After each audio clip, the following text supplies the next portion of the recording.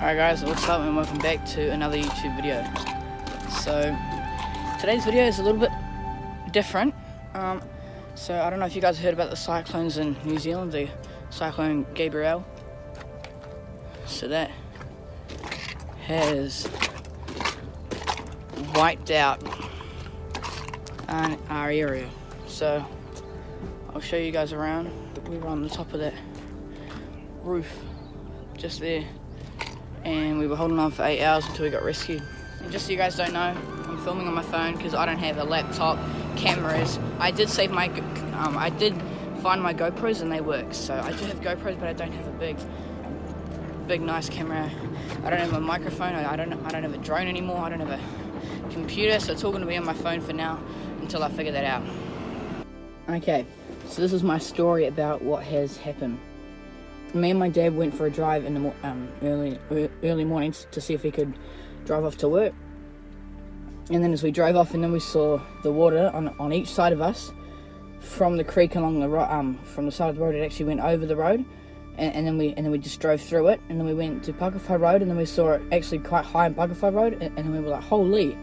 So then we turned around, came back, and then we noticed that the water on the road was actually getting higher, and then we were like, what? And then we got back home, and then we tried to get some service because there was no service at the time. And then we tried to get some service to call my dad's friend and stuff, you know. And then as they were doing that, so there's these hedges across the road, so they were see-through, and we could actually see the water flowing our way. And it was generally like a freshwater tsunami, except slow motion. So then the water came down, and then it went into the ditch, and it came up again, and then it started just pouring over the road. And then we saw that, and we were like, oh my god. So then we ran inside, and we woke up my brother and sister, and then we just went and grabbed everything that we could off the ground and stuff onto our beds, thinking that would improve. And then we heard the water rumbling through the floorboards of our house, and our house is 600 mils off the ground, so it was already over half a meter. And then it was just pouring, and then it started like seeking through, like, you know, coming through the floorboards, and it was just brown muddy water. And then we were like, oh my god. So then my dad actually already grabbed the ladder, and then he had it all ready to go for us to get on the roof, and we were only expecting about knee height in the house. And then we got on the roof, and we were on the first part of the roof for about three to 4 hours, and then it actually got up to that roof, and we were never ever expecting that. So then we had to go up to the second ridge, and this one is like a little point, and we were on that for about 2.5 hours with a numb and sore butt, like far out. Oh, I almost fell twice, and that was mad. And then as we were on that ridge, I actually saw well, the whole family saw our cat going in the current, and that was quite creepy, of our cat just trying to grab onto anything, except there was no grip, and the current was that strong.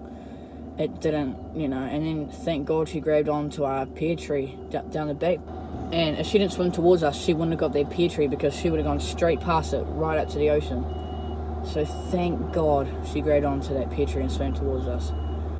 And that was actually the first riverbank that broke, and that's why we got so much water. So we had one river, and the banks, and then the banks just bursted. So all that water flowed to us, and then it probably got about head height for that river. And then we noticed that the water started swirling, and then it started going the opposite way, and the water started getting higher, like so quick. And then we realized, oh my god, the other riverbank has broken. And then we saw the chicken coop. Yeah, so we did have a chicken. Sadly, she passed away during that. And then the chicken coop floated because it's made out of timber, and I'm happy that it was made out of timber, or when it floated. And so as it floated, and then it got stuck on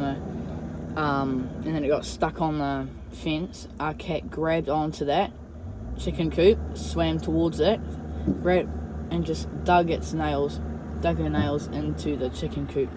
So yeah, she grabbed on, and then the water got even higher. And then we pointed to our cat 300 meters away from us, and he took us to grab her. And then the chicken coop just floated away to our left. And then Yeah, so we had to get up on the roof at about 9:30, and then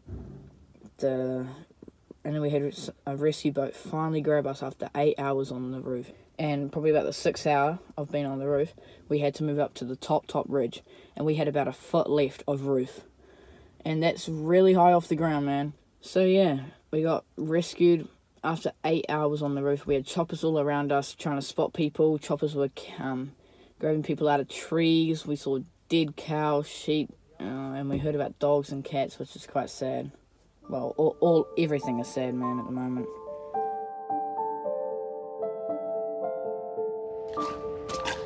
All this has been all cleared out, so that's nice. It was that.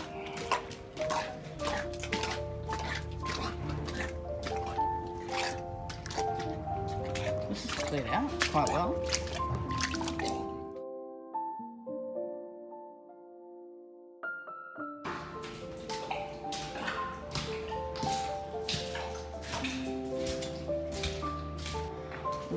The ceilings collapsed from how high the water got.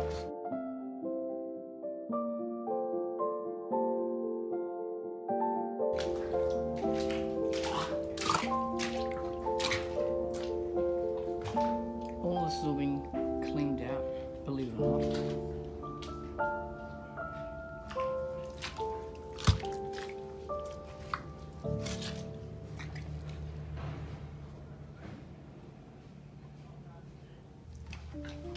Here's my room. It's no longer